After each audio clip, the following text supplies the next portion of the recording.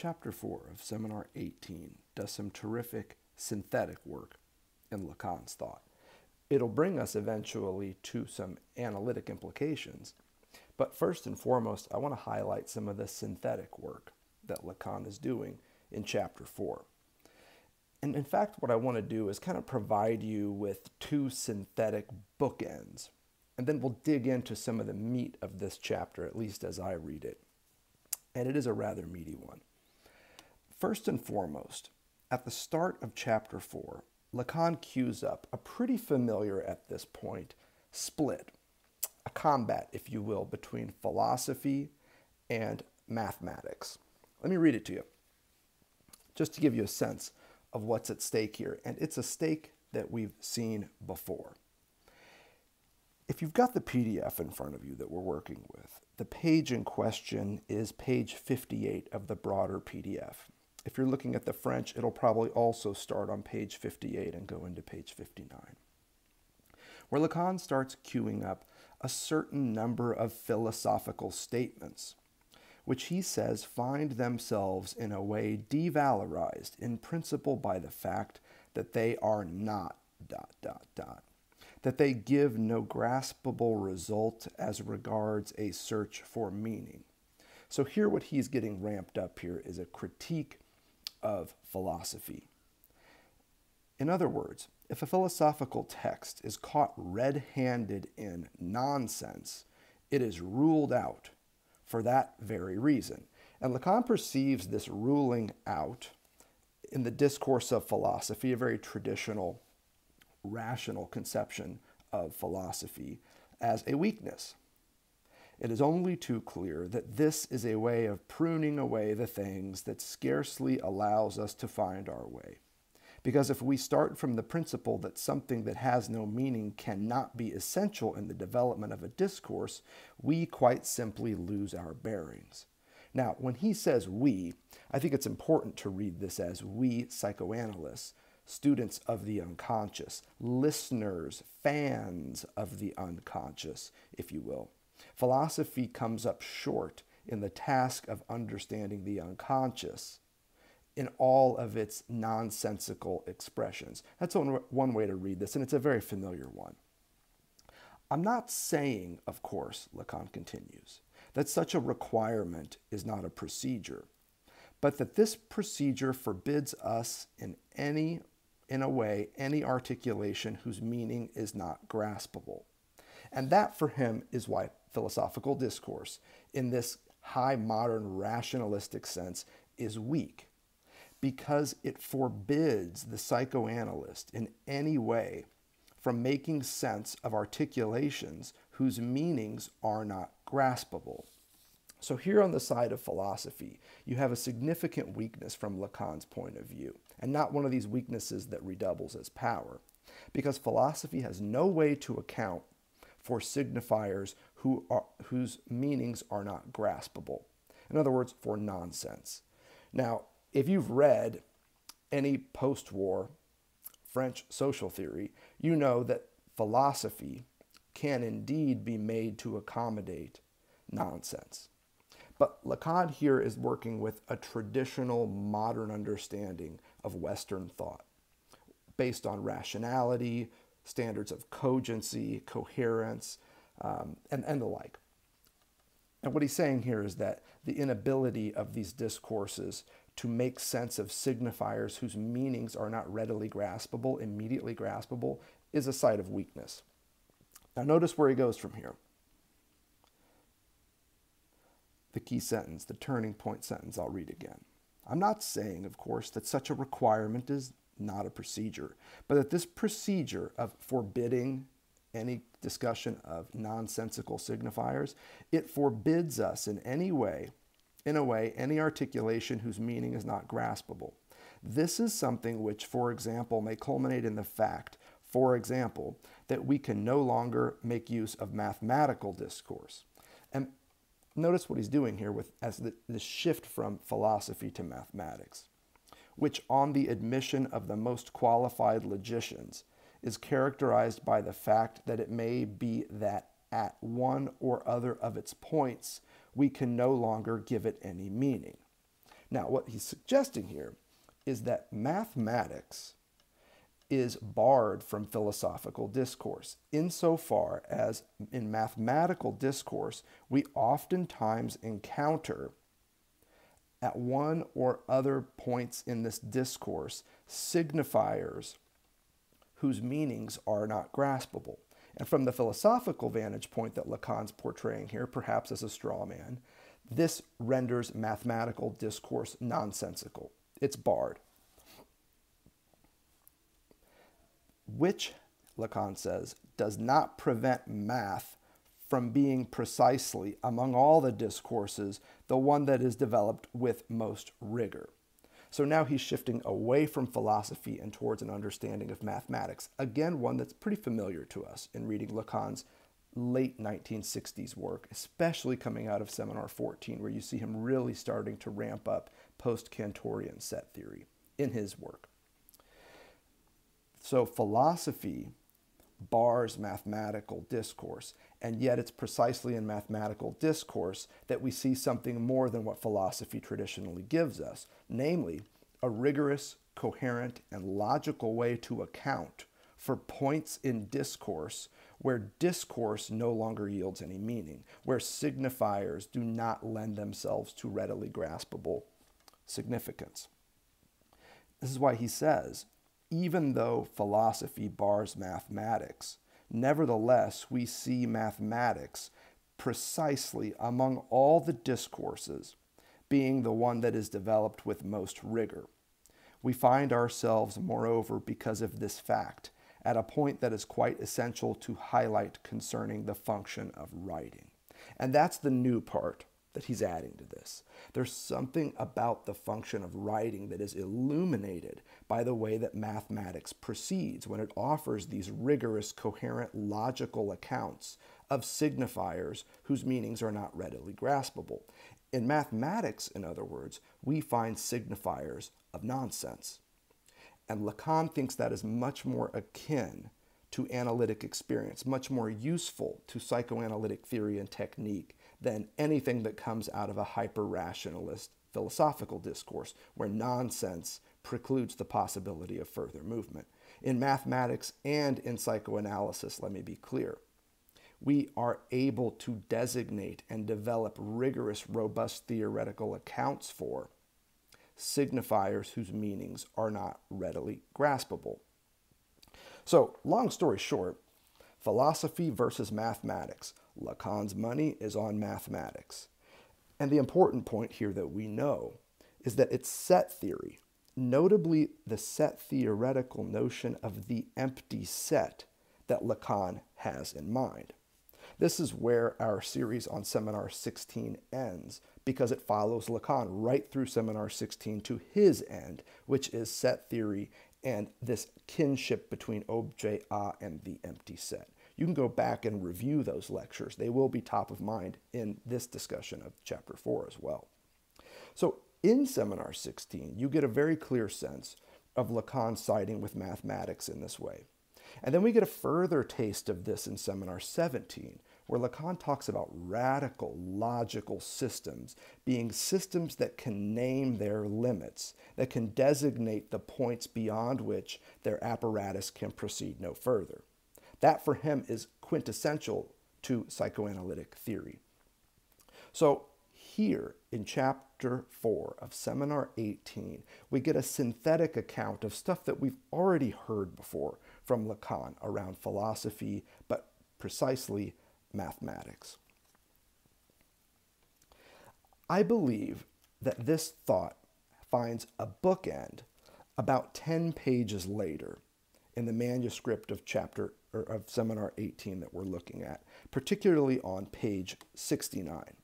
And I want to focus on this just to give you another bookend before we get to the meat that I believe is in the middle.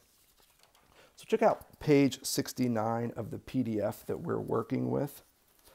It's just after Lacan has drawn this oddly cellular looking image, brings up Charles Sanders' purse, which flows quite oddly but interestingly from his discussion of totem and taboo. and the myth that is inscribed in there, that according to Lacan is entirely invented by Freud, of the primordial father insofar as he enjoys all the women. This is the bookend I want to call your attention to. And I say it's synthetic, I say it's review, because it's also something that we lavished attention upon in our series on Seminar 17, where Lacan also cues this up. So it's no surprise, the guy thinks this way, in a recursive fashion, that he's cueing up this myth of the father of the primordial horde insofar as he enjoys all the women. We've been there, but what Lacan wants to add here is some sort of a mathematical account of how this works, in keeping with what we just heard about mathematics and its ability to designate nonsense. So you move from this paragraph where he introduces totem and taboo again, through the stuff on Charles Sanders' purse, and then at the top of page 69, you get this, which I believe is this other bookend, where Lacan returns to this myth of the father of the primal horde. I quote, "What the myth of the enjoyment of all the women designates is that there are not all the women. There is no universal of the woman. Here is what is posed by a questioning of the phallus," which gives you a clue as to the type of meat that I believe is between these two bookends, and not of sexual relationship as regards what is involved in the enjoyment it constitutes, because I said that it was feminine enjoyment. So here the synthetic turn is a nice little summary of what happens in the 10 pages between these two bookends that I'm carving out for you, pages 58 to 69 of Chapter 4 in the manuscript version of Seminar 18 that we're looking at. It's all right here. What the myth of the enjoyment of all the women designates, it's in italics, is that there are not all the women. There is no universal of the woman. Now, I know where you want to go with this. I know what you're thinking right now. This is absolutely prefiguring some stuff that's going to pop a couple years later in Seminar 20. But don't go there quite yet. That's an insight to be earned. Notice this last bit where it all comes together. Here is what is posed by a questioning of the phallus. That's our first agenda item. And not of sexual relationship, our second agenda item. As regards what is involved in the enjoyment it constitutes, that's our third action item, because I said that it was feminine enjoyment. That could be our fourth. We'll see if we get there. On one hand, Lacan is indeed prefiguring some insights that you'll see in Seminar 20. But I prefer to read this statement against the enjoyment of all the women as a set theoretical problem. I think it's a safer bet at this point, not to suggest that what we're getting from Lacan here is a prefiguration of things to come, but instead to mark this as a transition from things past, an understanding of set theory relative to the big other, etc., to society, that we saw beginning in Seminar 14 and really continuing up through 16, into 17, into here. The set theoretical problem here is that Daddy can enjoy women one at a time, maybe multiple at a time, but the idea that Daddy could enjoy all the women as a totality, as a category in which all women are included, a totalizing set, if you will, doesn't make any sense. Now, on the one hand, it doesn't make any damn sense logistically. One man in this hilarious myth and all the women. How many women can you pile into a bedroom with one man? And how much enjoyment can really be had? How many women can one man enjoy at once? So you start thinking through this kind of like logistically, heteronormatively. Lacan is playing with this stuff, to be sure. This is partly why he thinks that myth is just kind of fucking ridiculous. Again, a point of ridiculousness that he makes good use of in Seminar 17. That is in focus here. But let's consider this from a set theoretical point. His point is that all women, the category that contains all women, is something that daddy can't enjoy. So it's not just a mathematical problem that Don Juan, in his serial enjoyment of one woman at a time, think again where Seminar 20 begins, tries to combat. What we see here is the dilemma of the father, enjoying all women as a totalizing set, the set that is the totality of women in the harem, or whatever the hell you'd want to call it. There is no universal of the woman. Again, the way I would read that, just for purposes of clarity as a transition from Lacan's previous thought, is he's thinking about the total categorization of the woman. Now, I'm telling you, it definitely puts us on the path to 20, but I think it's more useful to hedge our bets a little bit here in Seminar 18 and talk about this in terms of set theory as a mathematical problem. And what he wants to say here is that somehow this inability, this incapacity of the father to enjoy the category known as all women puts us on the path of understanding the phallus, not of a sexual relationship, but the symbolic phallus, as it's sometimes referred to, which really just means the phallic function, which is the function of castration, which is the function of a signifier that has no signified. Now that's a lot, but it points us to the meat between these two brackets that we want to start working toward, all in accordance with what he's doing here at the level of set theory. And here it is, to anticipate where we're headed. The phallus here is not the imaginary phallus, it's the symbolic phallus, but really the symbolic phallus doesn't even capture what's up here. It's the phallic function, is the name of daddy's inability, daddy's incapacity to enjoy all these women.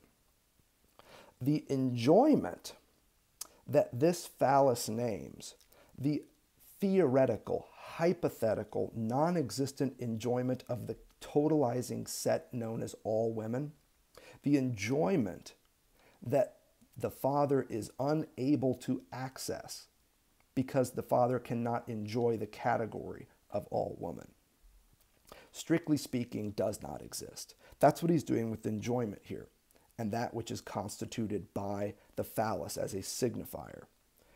We're going to come to all this. We're going to explain all this. Right now, I'm just laying it out for us as we get into chapter 4 here.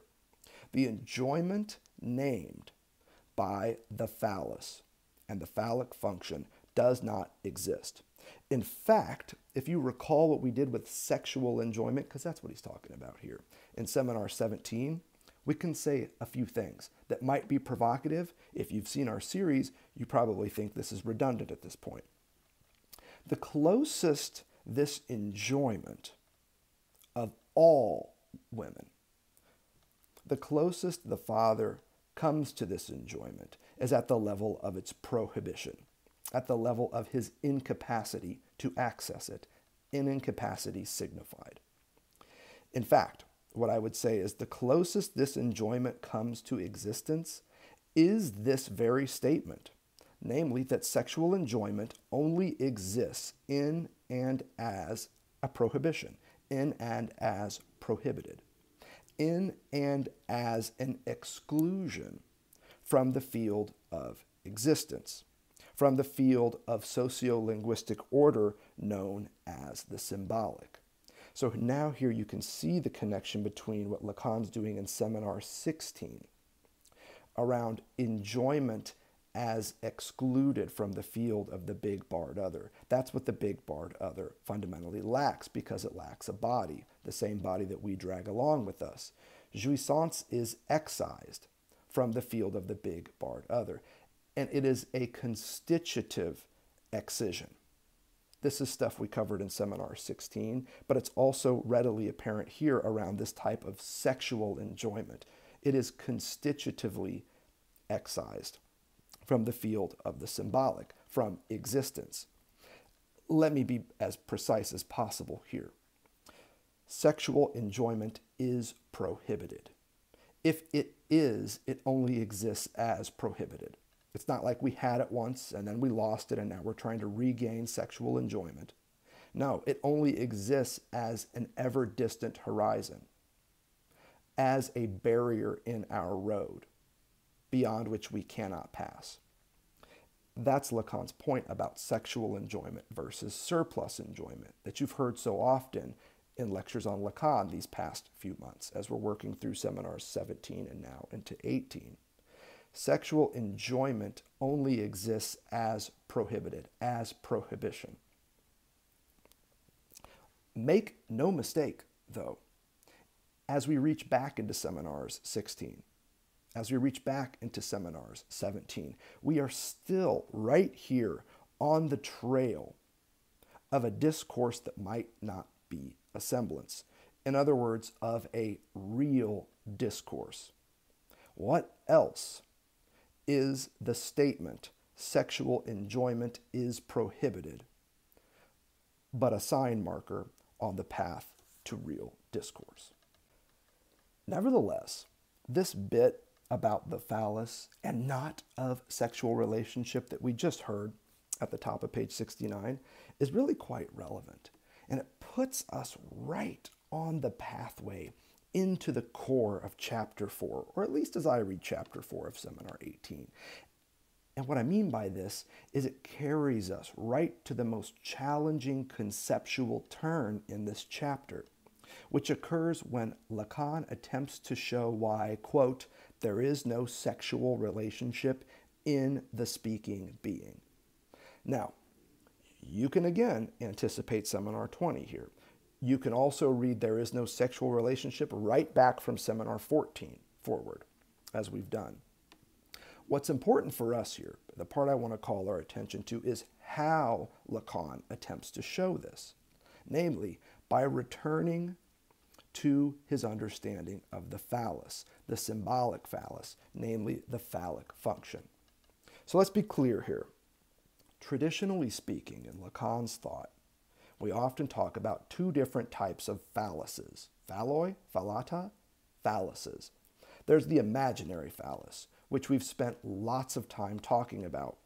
Here is the phallus as an imaginary object, that which is lost in castration or symbolic alienation. Here is the phallus as a centerpiece of castrative logics as depicted in this myth, another great one, of the Oedipus complex.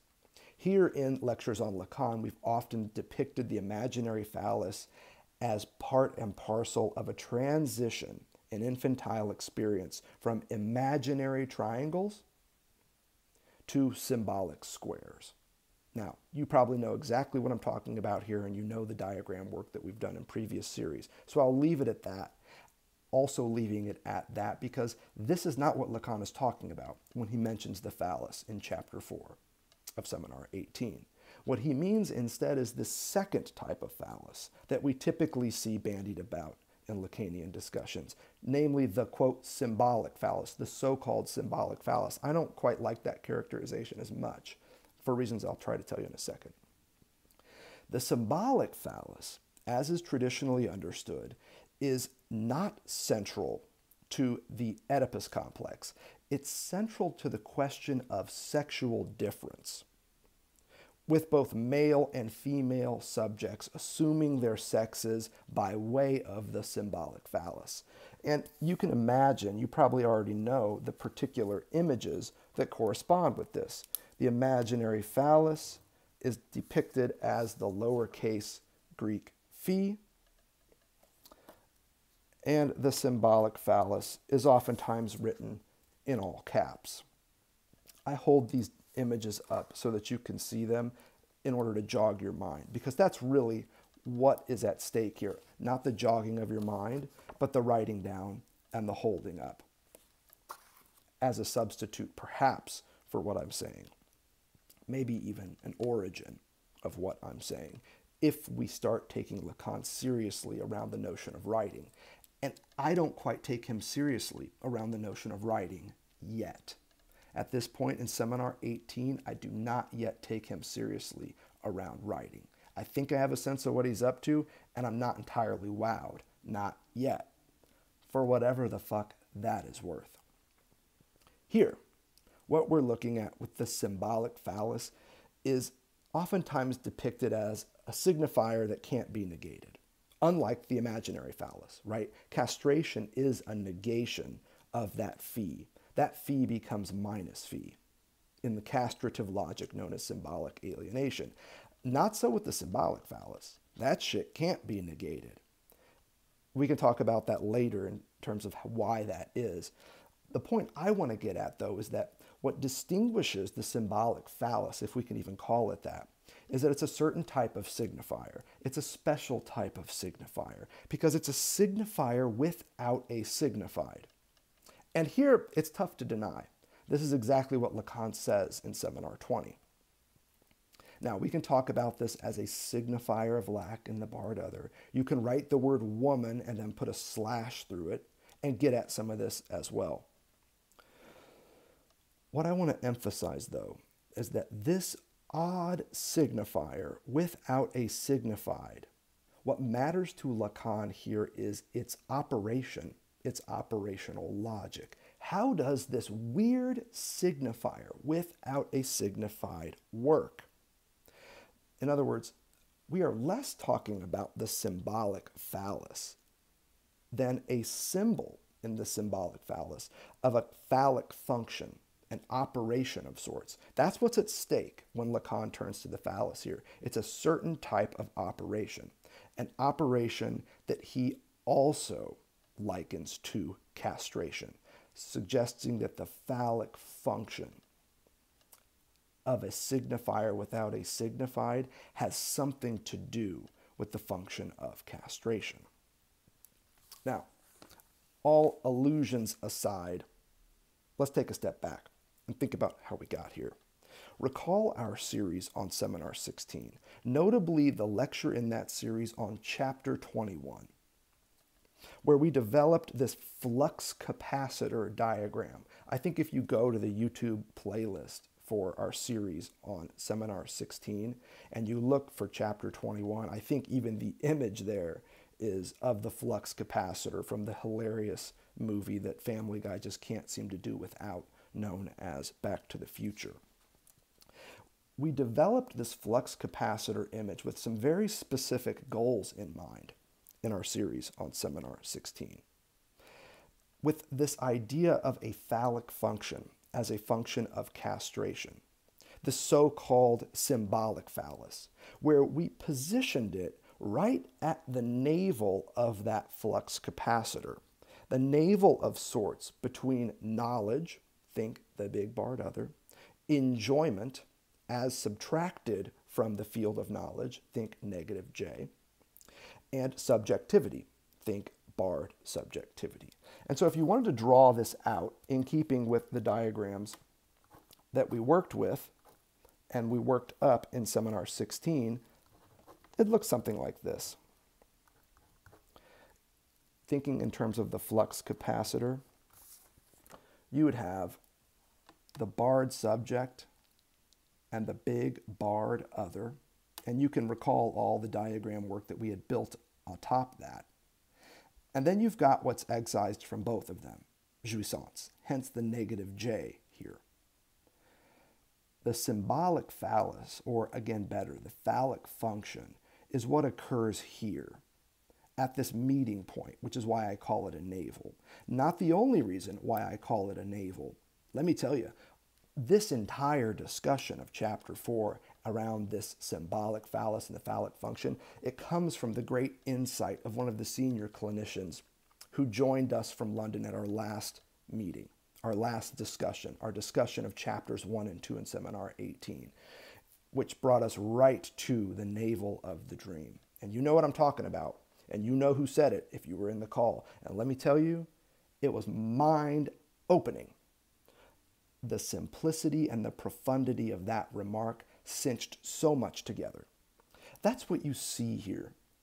The phallic function, as symbolized by this largish figure, this all caps figure that Lacan often uses, it marks a navel point. It marks a dead zone of sorts, which we'll describe in a moment. And again, if you look at the flux capacitor in this hilarious film, Back to the Future, this is the point we were making back toward the end of seminar 16, is that what you see is that these three lines between the barred subject, the big barred other, and the excision of jouissance that constitutes each of them as barred, there is no connection.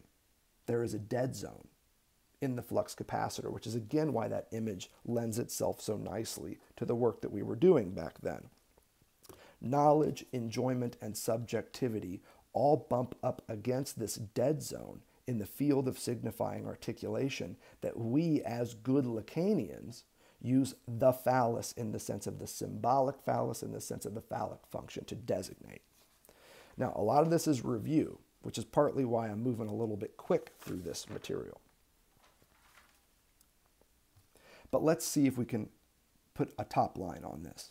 What did this yield, all of this bizarre diagrammatic work that we did in our series on Seminar 16? To sum up, again, thinking synthetically here, we defined the symbolic phallus as a symbol or designator of the inner extimate limit of the signifying process, where the barred subject, we said, quoting Lacan, aims at subtractions of sexual enjoyment. And by that, I mean sites and signifiers of that famous forbidden enjoyment that Lacan goes on to discuss in Seminar 17. In the field of the symbolic, of society, not the big other here, but the big barred other. So you get this connection between the barred subject and the big barred other. Both barred because both are structured atop excisions of jouissance, both of which endure sexual enjoyment only as prohibition. And something happens when the barred subject aims at this point in the big barred other where you can see J negated, enjoyment subtracted, sites and signifiers of forbidden enjoyment. Statements where we hear things like, sexual enjoyment is prohibited here. What then does the barred subject use when it aims at these signifiers of lack in the big barred other? This lack of jouissance, sexual jouissance, that barred subjects and barred others alike sustain in order to exist. What does the barred subject sound like in these moments? The speech of the barred subject when it aims at subtractions of sexual jouissance in the field of the big barred other sound like symptoms. They are symptomatic expressions. The speech of the barred subject is symptomatic speech. Indirect, but nevertheless symptomatic speech. Let me be categorical here. The phallic signifier is the missing signifier in the battery of signifiers that the subject names in their symptomatic expressions, or at least links up with. I'm willing to leave that part open at this point. I think it might be more productive to leave that last bit open than to close it down. The phallic signifier is the missing signifier in a battery of signifiers that the subject names and thus signifies in their symptomatic expressions, or at least links up with this missing signifier. You see, in the field of the symbolic, a missing signifier can also be signified. It also receives signification. There are signifiers of absence. You don't need to think too hard on this point to get it. When you show up at a class and the person you were hoping to sit next to is not present, their absence is noticeable. Social science has a name for this. It's called noticeable absence. It's a nonverbal cue. When you don't show up to a meeting where you are expected, your absence is significant. It signifies. There's a signifier of absence. You can read it as the empty seat next to the one in which you're sitting. But nevertheless, absence itself receives signifiers in the field of the symbolic. And that's partly why we say the symbolic phallus can't be negated. Because even if you negate a certain entity, that negation itself is a positivization in the field of the symbolic. Now that's a little bit techno-nerd stuff. We don't really need to get into all that in order to see this point. Again, a point that has to do with belly buttons. What I said about this navel of sorts, this missing signifier at which the barred subject in moments of symptomatic expression aims, this navel of sorts, what I said about this in our lecture on chapter 21 and seminar 16, inviting you once again to go back and check it out, is also precisely and nothing more than what Lacan says about it there in chapter 21. Check it out. The missing signifier in the field of the big barred other that the subject names in symptomatic expressions marks a void, a null point, what Lacan calls, and I quote, a point of impossibility in the sociolinguistic field known as the symbolic. That's why I'm toying with the notion of the navel, of course. The navel of the dream, the point at which analysis, interpretation, meaning-making begins to shut down, the nonsensical point. Lacan would eventually get us to the synthome for this. We'll get there when we get there. But now, at this point, what we're looking at is a point of impossibility. And the question is, what signifiers correspond to that point of impossibility? And how do these signifiers operate? Lacan even gets a little wilder with this in the early bits of chapter 21 and seminar 16. By way of review, I'll remind you, this void, null point, this point of impossibility, think real, in the sociolinguistic field known as the symbolic, the big barred other, etc. Lacan calls this a point at the infinity of everything that is organized in the order of signifying combinations. It is a point at the infinity. What is this infinity but the infinity of truth? The phallus in question here, you've heard me say, is a signifier without a signified. Why? Because what it signifies is impossible for the symbolic to account for. And it's an impossibility which this signifier, when it pops up, nevertheless clearly states.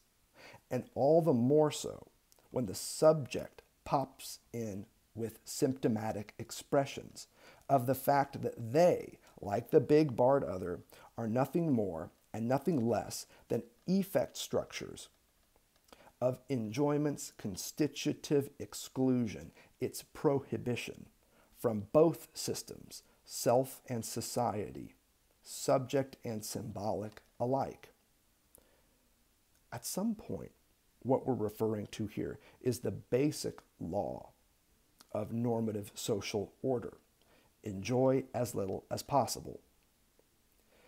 This signifier without a signified has a function within the field known as the symbolic. And it's that operation, that function that we're trying to suss out here.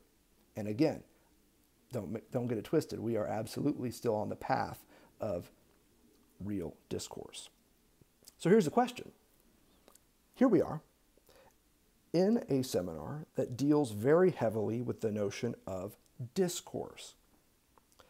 Is it possible to locate this signifier without a signified because its signified is impossible? Is it possible to locate this signifier of impossibility in Lacan's theory of discourse? And if so, where should we put it? A clue comes to us on page 66 of the PDF of Seminar 18 that we're working with, which is also 66 in the original French, if you want to check it out, I believe. It's a few pages before the passage we read regarding that bizarre myth that Freud propagates in Totem and Taboo. Page 66 is the one we're looking for. The paragraph begins really at the bottom of the page, the second half of page 66.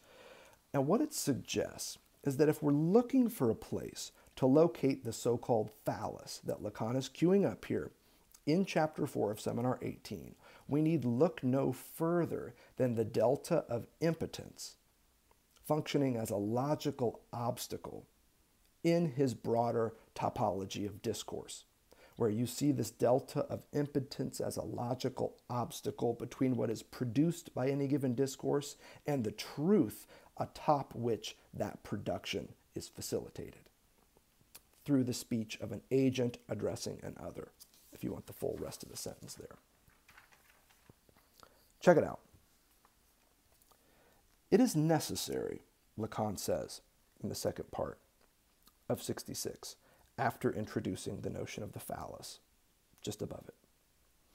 It is necessary to distinguish what is involved in this intrusion of the phallus from what some people thought they could express by the term lack of signifier. It is not the lack of signifier that is at stake, but the obstacle raised to a relationship. There's that magic word, obstacle. At stake in the phallic function is not so much a signifier, but the function of a signifier that raises an obstacle to a relationship, imposes a barrier of sorts. The phallus, by emphasizing an organ, does not in any way designate the organ described as the penis, with its physiology, nor even the function that one may, faith, attribute to it with some verisimilitude as being that of copulation. So, check it out. The meat you've heard me refer to between the bookends of this combat between philosophy and math and this wild myth that Freud propagates and Lacan makes the most of the father of the primal horde, so-called enjoying all the women. Between those two bookends, the meat in question, it ain't the meat known as the penis. And nor does it point to this material embodied act of copulation. The symbolic phallus, like all phalluses in Lacan's thought, are, I hesitate to say metaphorical, I prefer figurative.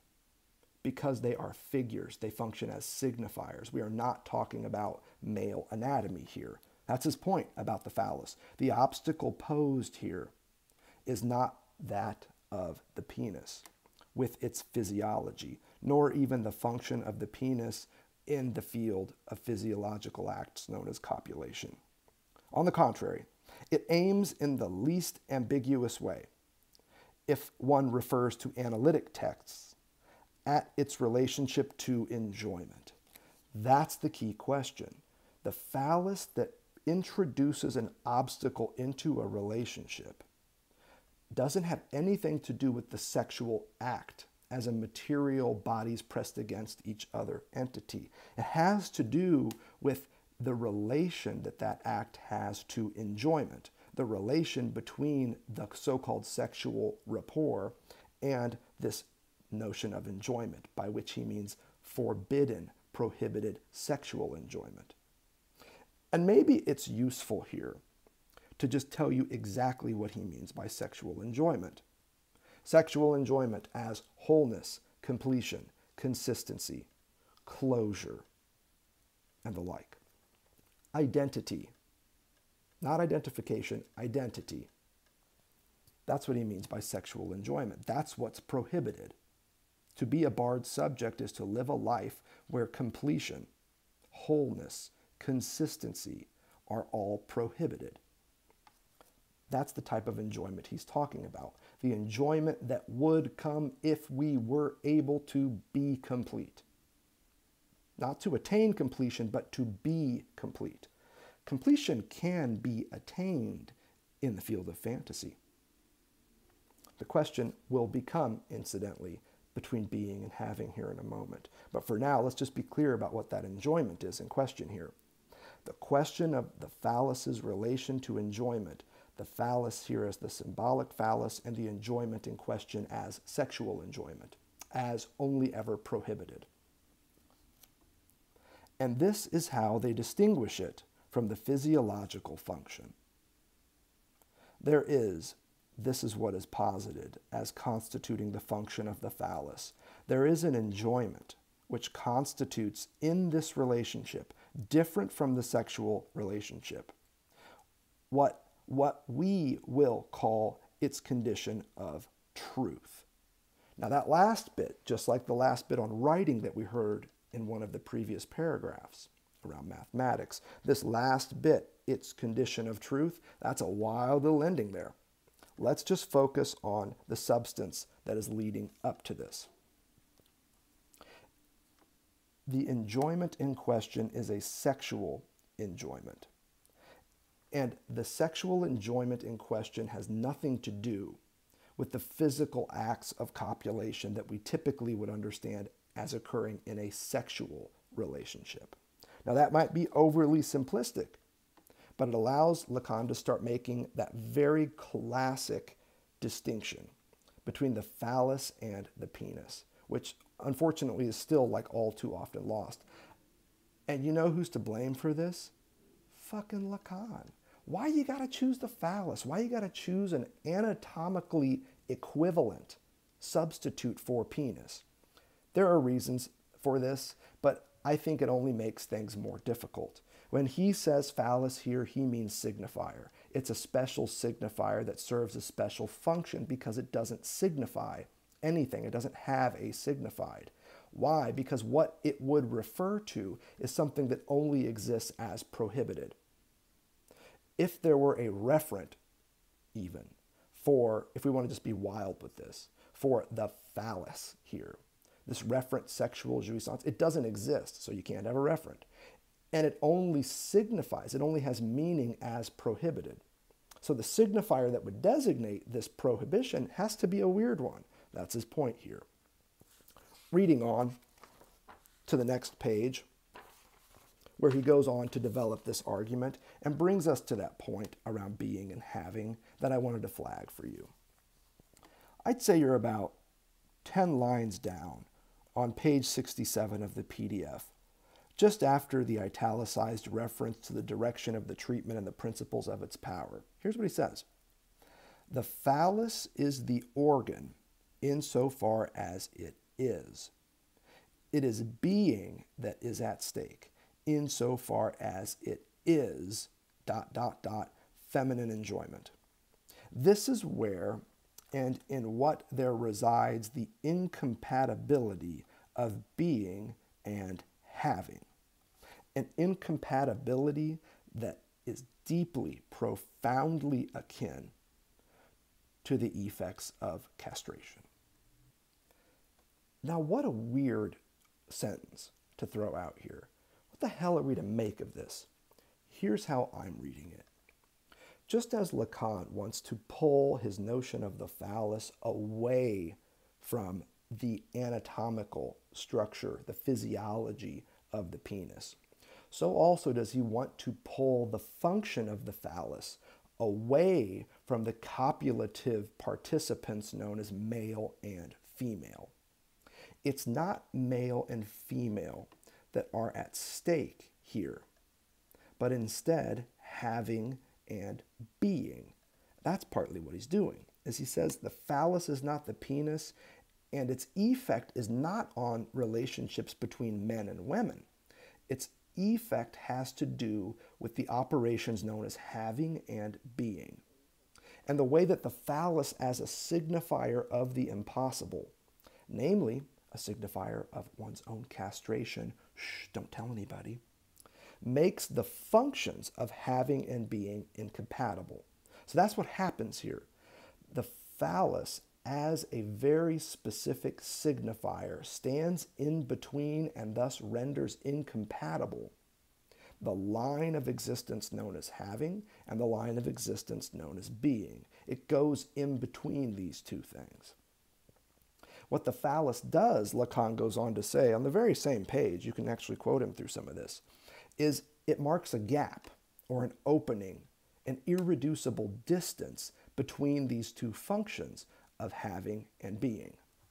Check it out. It's worth reading, just so you have the passage in front of you. It's the paragraph that begins on page 67, also 67 if you're looking at the French. What I am proposing is the following. It is to posit that we will put language here, one, in its reserved field in this gap of the sexual relationship, as the phallus leaves it open. Now, don't stress on the language bit, the number 1 or the little diagram to the right. We'll get to it when we get to it. Right now, what we're looking at is this gap that is effected, introduced into the so-called sexual rapport by the phallus as a signifier without a signified, because what it signifies is the impossible. The phallus leaves it open by positing that what it introduces here is not two terms that are defined as male and female. So we're not talking about male and female anymore. But this choice between these terms of a quite different nature and function that are called being and having. What proves, what supports, what renders this distance absolutely obvious, definitive, is the following, Lacan concludes. Something whose difference it does not seem people have noticed is the substitution for the sexual relationship of what is called sexual law. So we are not talking about penises. We are not talking about the copulative participants known as male and female. We are instead talking about a certain signifier known as the phallus that introduces a gap, totally displacing the sexual rapport between two operational logics, being and having, that for Lacan are way more foundational here. The so-called sexual relationship, when the phallus intrudes, as we've heard Lacan say in this chapter, it dissipates. It falls apart, revealing at its core, at its structure, being and having. And what we see in place of the so-called sexual relationship now is a sexual law, is what Lacan says. What is this sexual law that is imposed when the phallus is introduced between being and having? This is precisely the sexual law that finds expression when we hear things like sexual enjoyment is prohibited here, that sexual enjoyment only exists as this prohibition, forbidden, and the like. Instead of the so-called sexual rapport, we now have this prohibition against anything like union, anything like completion, anything like consistency. The prohibition against sexual jouissance is always the imposition of a certain sexual law. This is what Lacan is working at here. So if you read on past this bit about the sexual law, you'll now see what he's doing. It is here that there is this distance in which it is inscribed no less, the law must be written down, that there is nothing in common between what can be stated as a relationship which lays down the law in the form of inscription, insofar as it derives in some form or other from the application that a mathematical function circumscribes most closely. Yeah, don't even try and use mathematics to get at this. Philosophy would be so much better. Oh, wait a minute. We have to turn that fucking standard Lacanianism on its head. Lacan ain't got shit to do with philosophy at this point. The discourse in question is mathematics.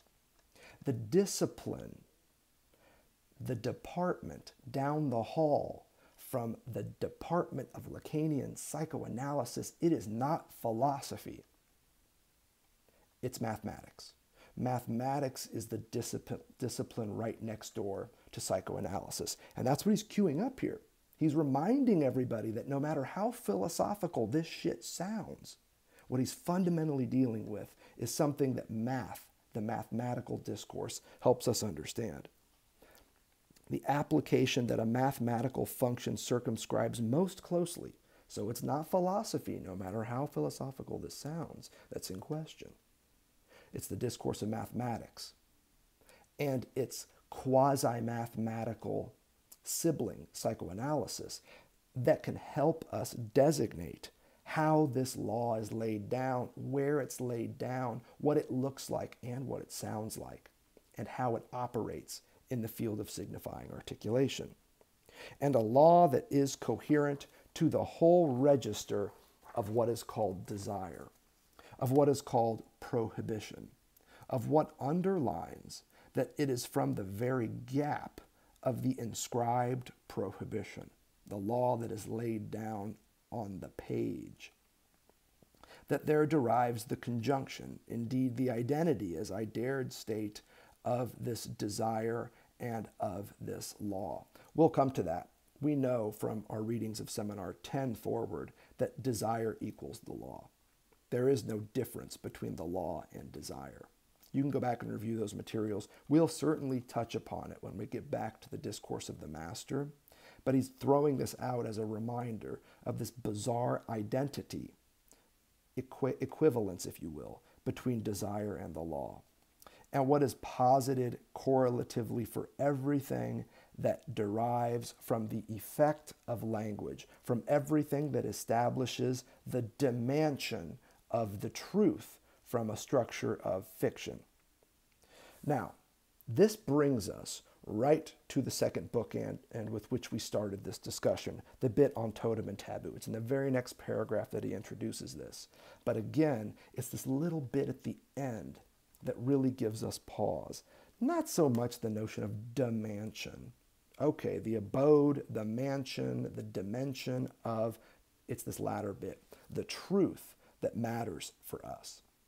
And so what I want you to do, as you're thinking through this stuff, recall that what is at stake here is a profound understanding of the truth, of the real, of the impossible.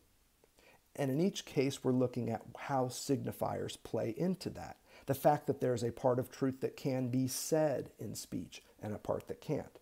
The fact that the real has a name in the field of the symbolic.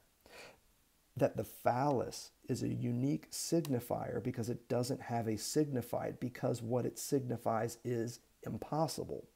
We're dealing with signifiers that are operating in a very peculiar way. As you imagine this, and as it relates to what he's doing with being and having, I want you to think the bottom half of Lacan's theory of discourse, where you have truth in the bottom left, and you've got production in the bottom right. And then between them, you've got this delta of impotence that we've been talking about. And I would ask you to transmute that into a couple of Eulerian circles. You know, the kind of classic Lacanian circles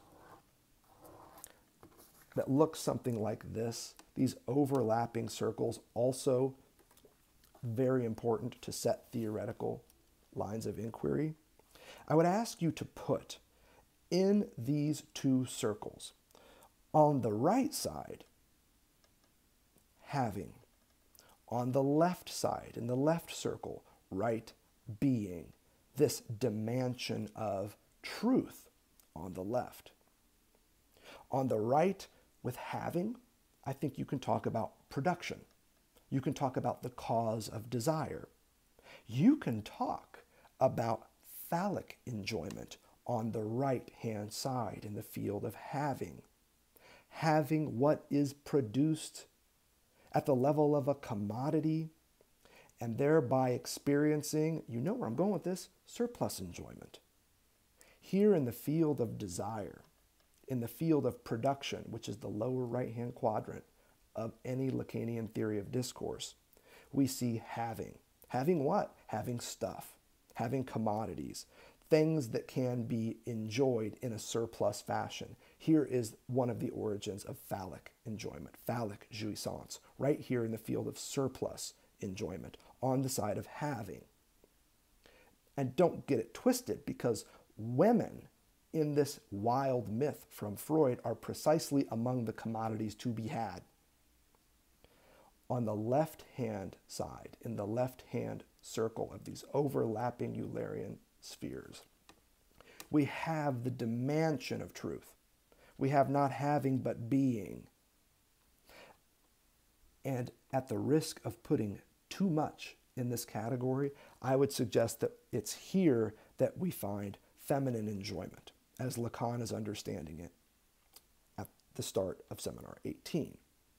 Now, with those two circles fleshed out in your mind, having production, phallic jouissance, surplus jouissance, desire on the right, the dimension of truth, of being, of feminine enjoyment, of castration, as split subjects endure it, on the left, we can now ask the more important question, the question that has been at stake since Lacan introduced this interjecting phallus.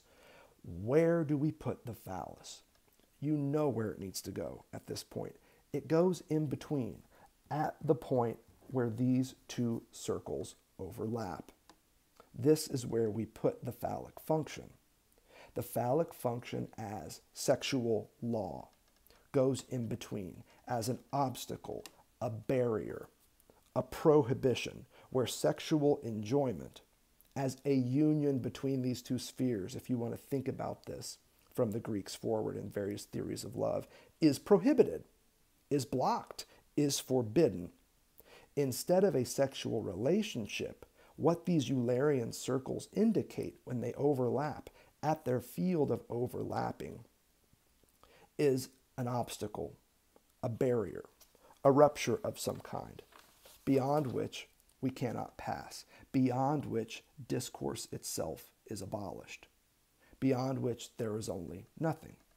These are all riffs from Seminar 17 that I would suggest are very important to have in mind when Lacan cues this point up of the function of the phallus being to lay down the sexual law, the law which prohibits anything like sexual enjoyment, and thus sunders or creates this break, this incompatibility between having in the field of surplus enjoyment and production, and being in this dimension of truth.